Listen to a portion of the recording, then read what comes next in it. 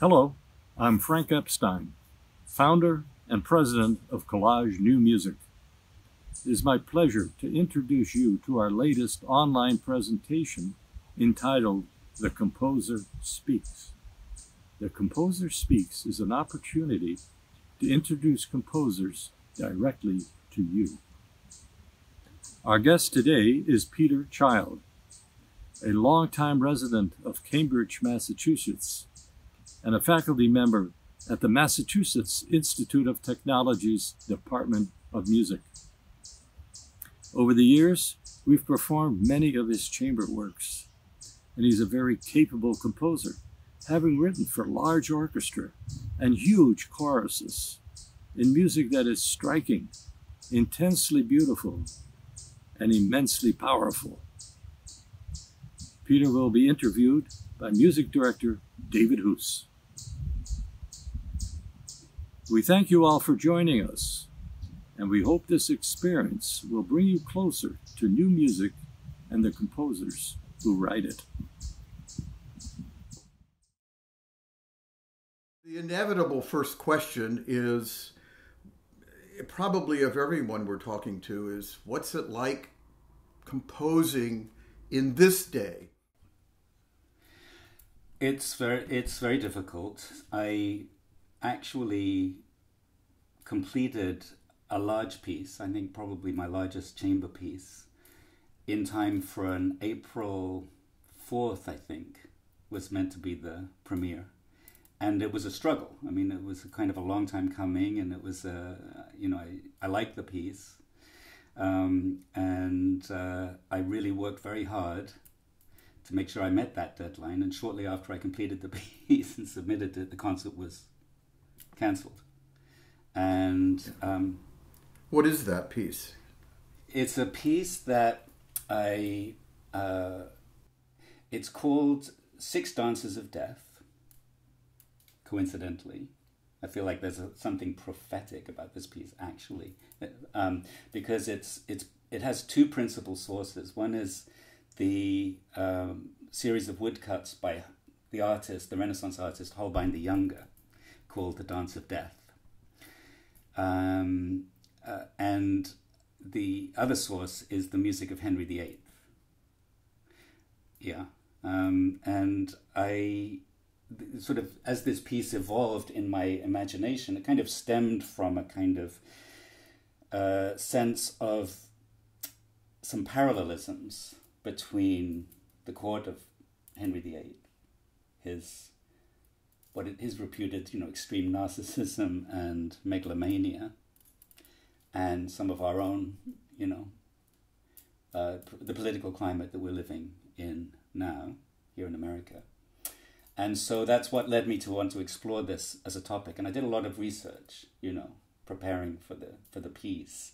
But then as the piece evolved, the interaction between the musical sources from Henry VIII and the visual sources from Holbein became more prominent, and it was much more about these woodcuts, which are extremely dramatic and effective, and sometimes very satirical. Death as a sort of cavorting skeletal figure is present in all of the tableaus, and sometimes, if the person being escorted to their death by this figure is a potentate, either a political or a religious potentate, the feeling around the picture is quite satirical, but not always. Sometimes the victim or the chosen one is an innocent, like a child or an old person or a poor person, and there's pathos there too. So I became very involved in, very sort of deeply immersed in these woodcuts, and also I really learned. I studied these extant pieces by Henry VIII. There were about 33 of these pieces that exist, and really learned them and sort of selected the ones I wanted to use. And that was the piece. There was a lot of research, the composition, there was a lot of work involved, and I struggled to meet the deadline, and I met the deadline, and then the piece was cancelled. And then after that, I haven't really been composing. Let me ask you a question about the chamber piece you just finished. Mhm. Were you asked to write this piece focused on the issues that you ended up writing about, or were you just asked to write a piece and then consequently Yeah, you the thought latter. about a source of inspiration? Yeah, it was the latter. I can't remember far enough back because it's going back quite a while. I mean, this time last year I was studying these Henry VIII scores and reading literature and in that research phase of the piece. So the very beginning, sort of the embryonic idea, I can't remember exactly how that happened, but it is the case, and this is something that you know because you know me well and you know my music well, that you actually already know about me, is that it is quite common for me, maybe even necessary for me, to connect in my artistic work to what I'm experiencing in the world around me or in my personal life. How often do you end up composing music without a performance in mind, just for your own edification? I honestly can't remember the last time I composed a piece, certainly substantial piece that wasn't with a particular performer and an eventual performance already sort of in mind. So I sometimes think that would be, I'm attracted to the idea in principle, but in practice, being able to imagine the players that I'm going to be working with, or the singers, the musicians that I'm going to be working with, is part of the process for me, I think. But who knows, that might have to change.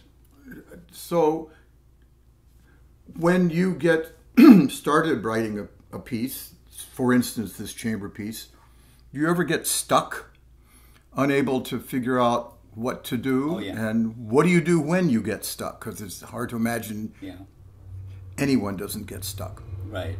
So no, the beginnings of pieces, especially big pieces, can feel quite. I can feel quite forlorn, actually, and hopeless. Particularly if the generative idea isn't there. If I know that, if the commission is there, a deadline is there, the necessity to write the piece is there, but the artistic, embryonic idea isn't there, then that I can feel.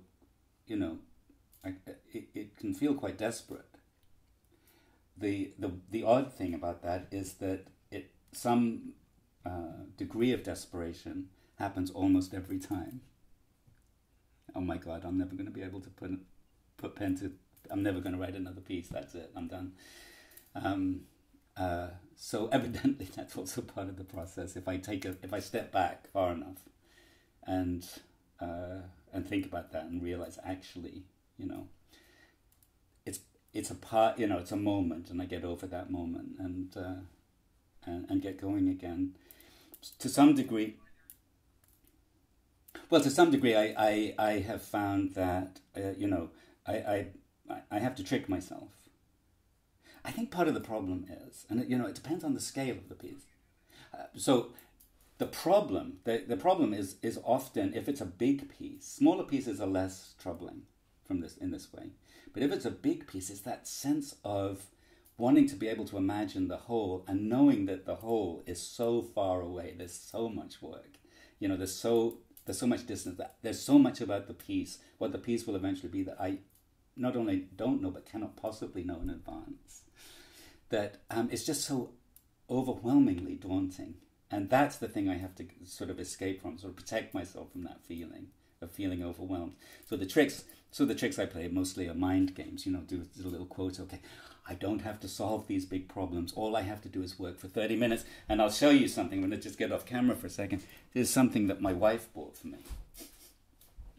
It's an egg timer, or it's a timer, and it's 30 minutes from beginning to end. It was actually kind of typical of her that she knows me well enough to know how much use I would get out of this. And if I have a task that's daunting and overwhelming, I can't see myself from beginning to end. I said, well, actually, all I have to do is turn this over and work with it, and work until that's done, or do my best to work until that's done, and then I can do something else. And it's a trick, and it just relieves me from that pressure, and it enables me to work. And almost always, by the time this runs out, I want to keep going. Do you find yourself sketching things and throwing most of them away, or do you actually not commit to anything on the page, and then suddenly you find yourself able to move now, and you don't back up? No, it varies. It absolutely, very rarely back up. Very rarely throw anything out. I might have an idea that gets tabled, and I don't find a place for it right away. But I rarely throw anything out. But sketching is very important to me, and just an idea that that might be a sort of an imagined figure. It might be an improvised figure that I write down that I think, yes, okay, that's something. Do you find those ideas that you can't find a place for right now, not even finding a place in this piece, but some later time in some other piece, there is an idea that you had a year ago? Yes. Yeah. I have come across old sketches that I forgot that I'd ever made, that have, found a place and actually helped me and saved me in some situations. That end up being fertile. Yes, yeah. But sketching, that's right. I mean, that's also that's also important, because a sketch is only a sketch. It's not, there's no commitment there. It's just an idea. And I think the other thing with me is I think the compositional process at every level is a slow one. Some people are very fast, and I certainly envy them their speed, But for me, the process is a very slow one. So I might have an idea, write down the idea, and usually I think there's something even in the sort of the graphic, the way the idea is written down, that emblematizes its provisional nature, because it's almost always almost illegible. Right, so a kind of a shape or a gesture. Yeah. Or just something that's written so. The word is sketchily, so with so little detail, sort of just hinting at what the actual idea is. That if I'm not careful, if I leave it too long, it's quite hard to decode sometimes afterwards. And I think there's something deliberate about that. That's another part of the mind game. I'm saying I'm not really committing to this, just writing this idea down. But part of the slowness, I think, is figuring out what the possibilities of my ideas actually are. So sleeping on, doing the composition is important, but actually being away from the music and letting my unconscious mind work on it is very much an important part of the process for me. How often do you find, once it's past a sketch stage and it's actually on the staff paper and there are pitches and rhythms, how often do you find yourself making changes, wholesale changes, and how often do you find yourself making little changes, which might be very important, changing that G sharp to a B natural, or that rhythmic gesture, tightening it or freeing it up? Do those kinds of changes take place? Yes, I think that happens all the time. I mean, I don't kind of keep a mental record of it, but I think it happens all the time. And a lot of it happens, of course, in the rehearsal process as well. You discover, and of course, it depends who you're rehearsing with. I mean, one of the things that I appreciate greatly and have over what is now decades of professional association with you, is that I feel that our process is very much a collaborative process, and I've often found your suggestions, which are often rather concrete, to be very helpful. Well, that's very nice, but I hope I don't say, well, I think that G should be a G sharp, or seldom, I hope. I would have to really think if anything quite like that has ever happened, but with you've certainly made suggestions about orchestration that I've taken on board and incorporated and things like that, and learned a lot from. And by the way, I convey to my students, I think our relationship is a bit special in that way. I don't think that's true of my interaction with all the performers that I like to work with, but I do convey as a life lesson to my composition students that a piece of music is not completed until it's been performed, and what I mean by that is you need to hear it. You need to hear it, but you also need to experience the music that you wrote as a kind of an interactive medium with the players and what they're giving back to. You need to learn about the piece from what the players do with it.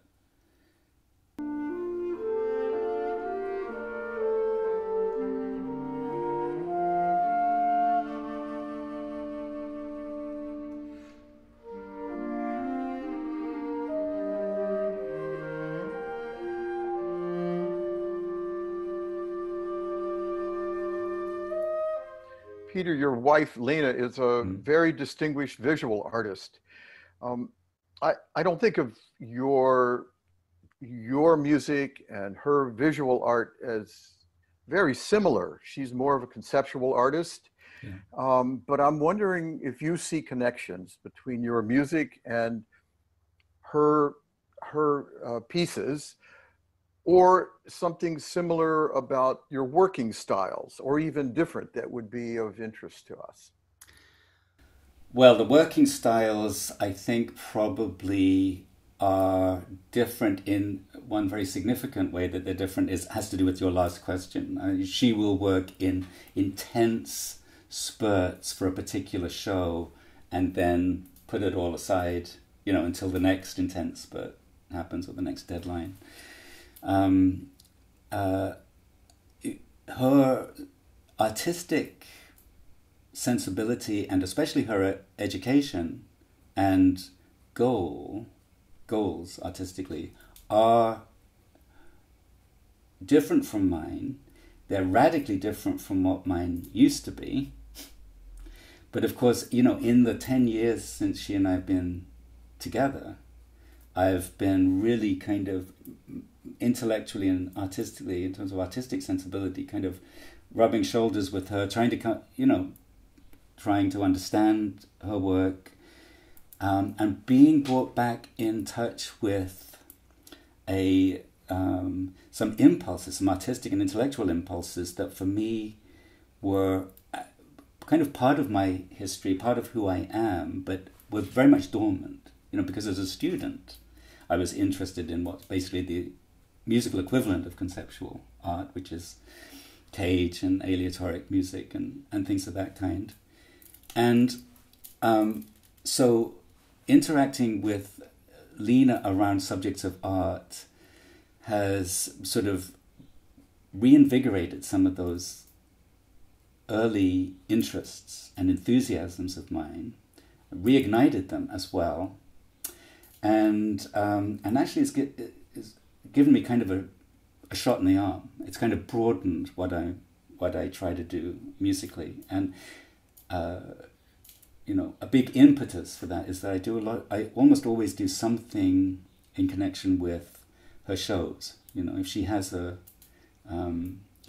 opening, and if there's an opportunity for me to do a piece, either for a performer or more typically for myself to perform, then I'll do it. And that's led me to do all sorts of things that are really, musically, have added to, the range of possibilities that, I see in my music. It's really had a kind of a profound effect. So I've done electronic pieces, I've done pieces that involve electronics and narration that I've performed at her openings. I've done a piece for prepared piano that I performed at the piano as an accompaniment to Lena reading some of her texts. Things that are unlike anything I have done in all the years, the decades since you and I have known one another since graduate school in Brandeis, really connecting to something that was part of me before that time. So it's actually been, in terms of both what I do creatively and how I think about music and art, it's been a process of expansion and I think rejuvenation, for me. Are some of those characteristics that you find in your music or that emerge in your music when you're writing a piece for one of Lena's shows, do they begin to show up in your concert music? Yeah, absolutely. So I did a piece a few years ago, a recorded piece that took just a simple line of text, and I subjected it to the simple line of text. I recorded it myself, my own voice, sort of with this one line of text, and then basically subjected that recording to increasingly dense layers of interference, and expansion, until eventually it was the words were indistinguishable as words, and it was just sort of sounds, electronic sounds in the end. And when I got done, so the performance of that piece was just a matter of pressing the start button on a recording device. But when I got done, another artist, friend of Lena's, and somebody I'd become very friendly with, and who is himself also a conceptual artist, came up to me and he said something that actually made me really think about what I had done, not just in that piece, but what I had been doing in other pieces prior to that one, and what subsequently became a sense of my of what I think of as my process and my style. And he said the piece is like a mantra. He didn't say very much about it.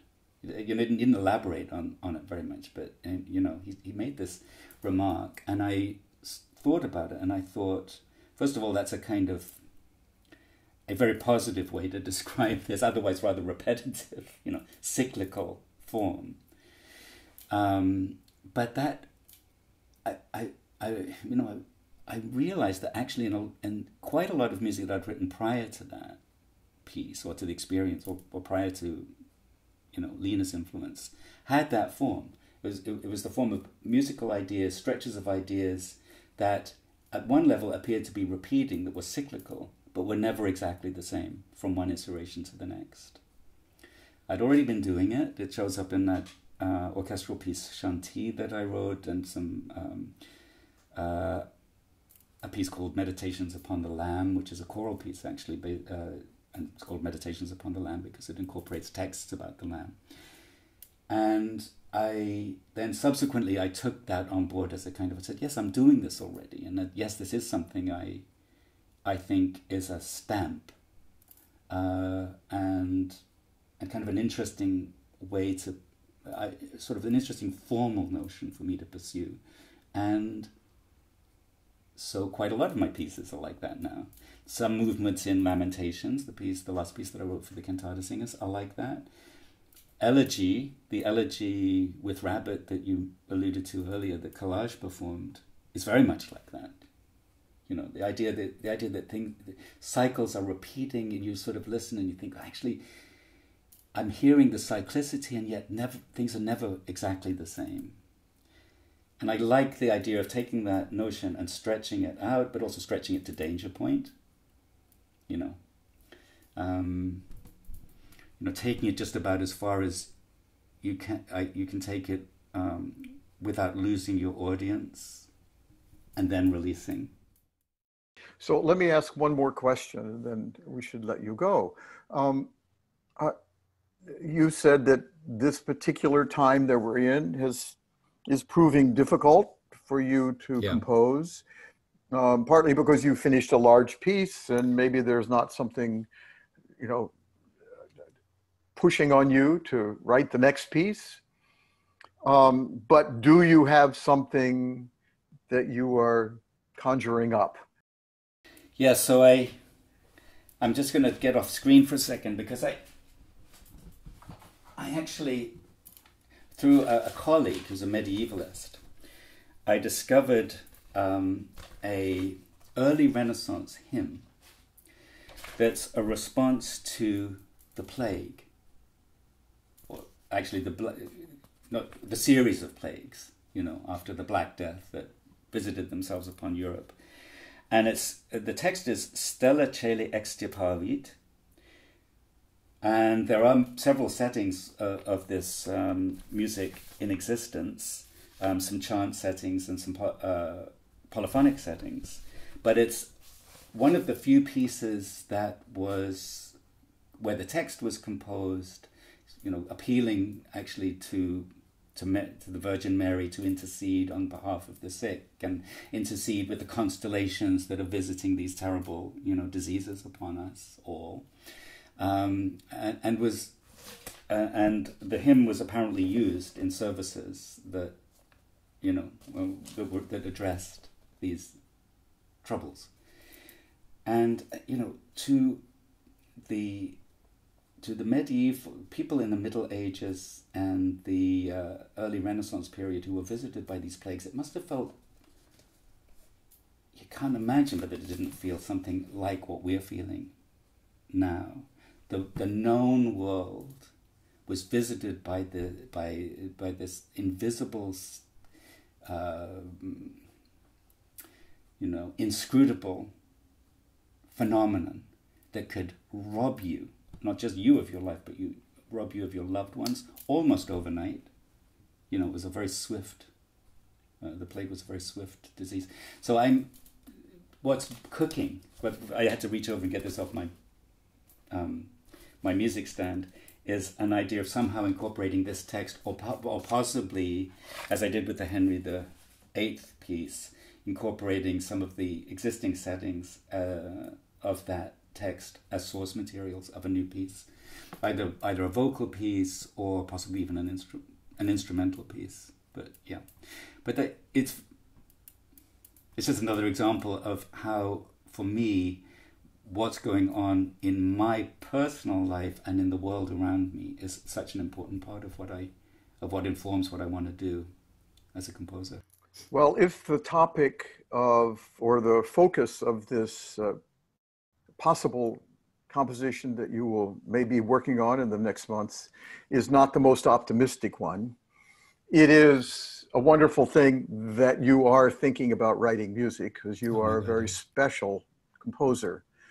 And I personally, and I think many people, will look forward to hearing not only the piece that you have just recently completed, but also the one that you are about to write. Peter, thank you so much for this time, your eloquence, and your thoughts about the world of composition. We're grateful. I enjoyed it. It's always wonderful to see you and talk to you. Likewise.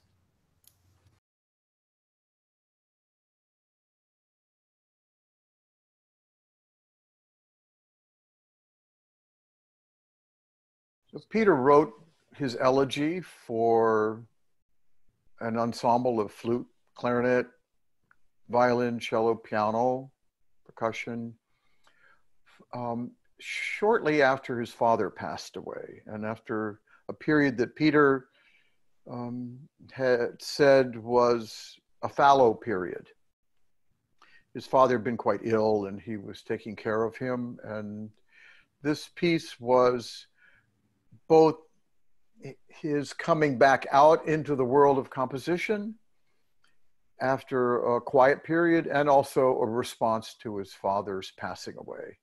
It's a very beautiful piece. It's direct in its language and quite eloquent and touching.